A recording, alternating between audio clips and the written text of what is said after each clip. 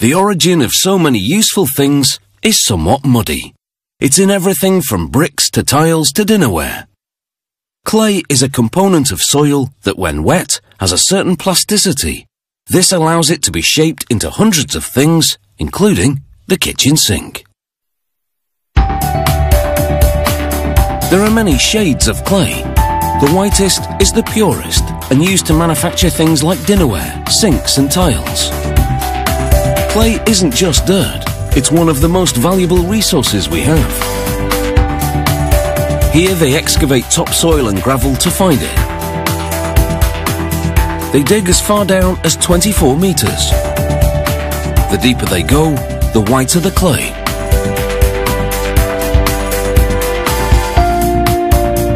Fresh from the earth, the moisture content of the clay is between 15 and 22%. The particles of clay clump together, but they can easily be broken up. The clay will now be processed to a workable form.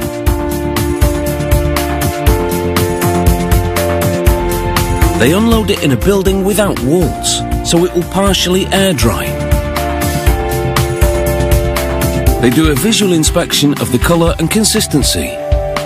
Every few loads they also do a chemical analysis of the mineral content. And this allows them to categorise the clay for specific purposes. Next, they transfer the clay to a revolving tub. The tub has knives that protrude up into it. As it spins, the knives hit the lumps of clay to chop them into smaller pieces. These smaller clay chunks flow out of the chopper and are moved to a hopper. The hopper feeds the clay to a mill. En route to the mill, the clay travels through heat, a flame generated by a furnace below. This is called flash drying, and it brings the moisture content down to 1 to 2%, the right consistency to now grind it into a fine powder.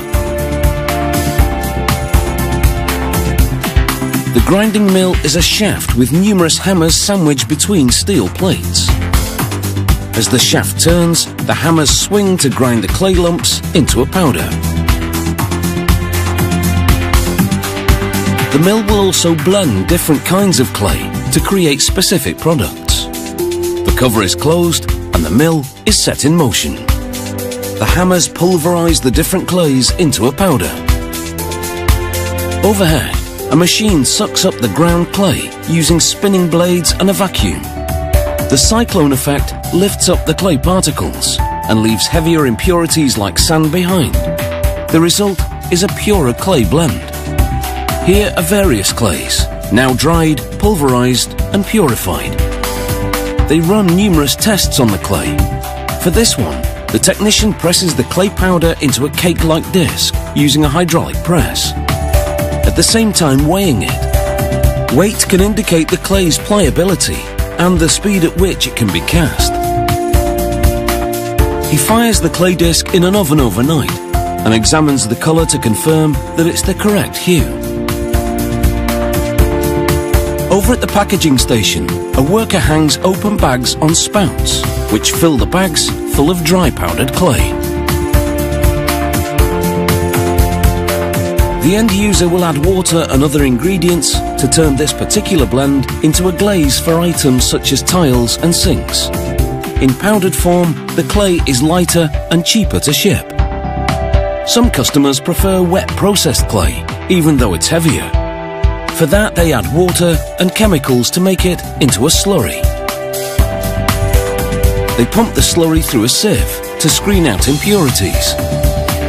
The slurry then flows into big mixing tanks, where it remains in a constant state of agitation. Continuous mixing keeps it fluid. Without it, the clay would thicken. On the day of delivery, they pump it into tankers, and then the clay is on its way. This particular batch will be used to make sinks. It's a versatile natural product that we couldn't do without. It's in your vase, your mugs, and your favourite clay pigeons, of course. There's mud in your eye.